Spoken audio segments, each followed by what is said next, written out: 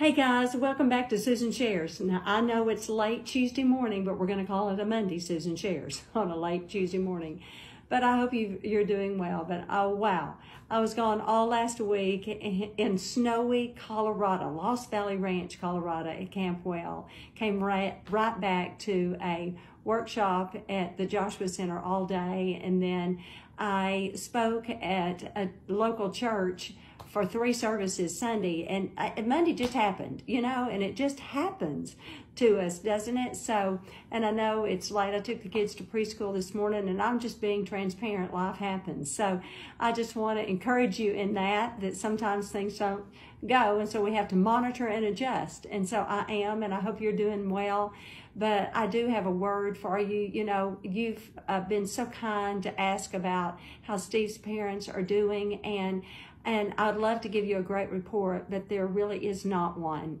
Nana, I call her Nana, but Steve's mom, Doris, has a GI bleed now. She has been in the hospital now for 4 solid weeks on the rehab floor. We have been going back and forth. Steve, God loves Steve.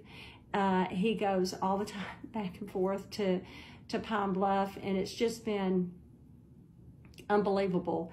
And both have dementia, and it's getting worse for both of them. It's excruciatingly hard for LG, granddad, to watch her in the hospital, because with dementia, we need sameness, we need schedule, routine more than we need anything. And he is completely out of his.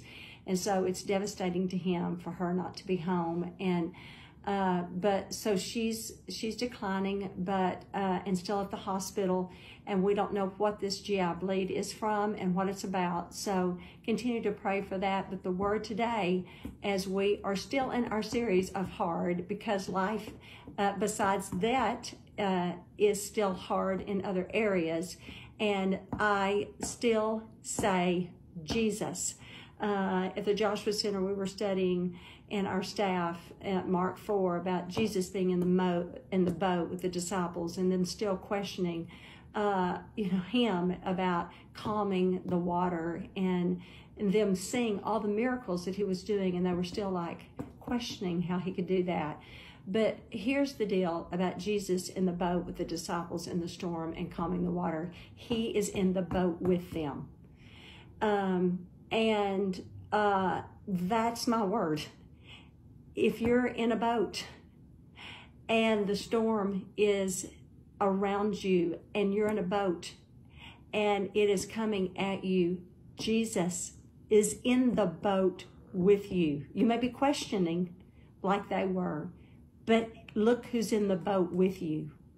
He calms the waters, and he may be going through it with you, but he's the one going through it with you. Life with Jesus does not mean all the waters are calm, but he's the one that calms you through the storm, and he's the one that goes through it with you. And then they're in the boat with him again when Jesus is literally walking on the water. But look at what the focus is, that Peter is actually walking on the water.